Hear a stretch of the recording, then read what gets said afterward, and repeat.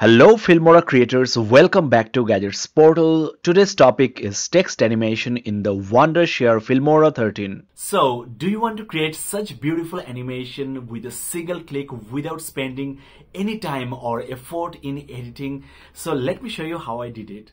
Text animation has been recently upgraded in the Wondershare Filmora 13.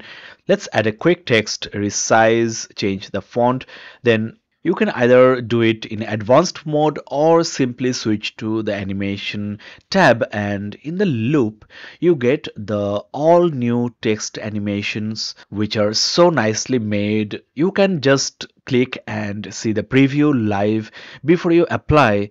Let me show you these new text animations one by one. No more relying on title templates. This one particularly is so beautiful. When you have two separate lines, the water is actually rising from the bottom line to the top. So play with this and make your videos look more professional, more interesting. This bubble text animation is so beautiful. There is this negative red which is also very interesting, and this text animation can be very useful for creating intros and outros for your videos. And the good news is, since this has been just added to the Filmora 13, more and more text animations will be added to the list. So check now and then, you will be surprised.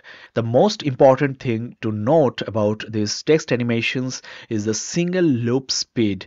So when you have animations like this, you don't want it to abruptly end. A single loop can be as long as 5 seconds or minimum 0.1 seconds. So suppose the duration of the title is 4 seconds. So set it to 4 seconds, or maybe 2, or maybe even 1, which will basically speed up the animation. But make sure it's a multiple of the text duration. If you go advanced mode, then simply go to animations, then loop, and find the perfect animation for your videos.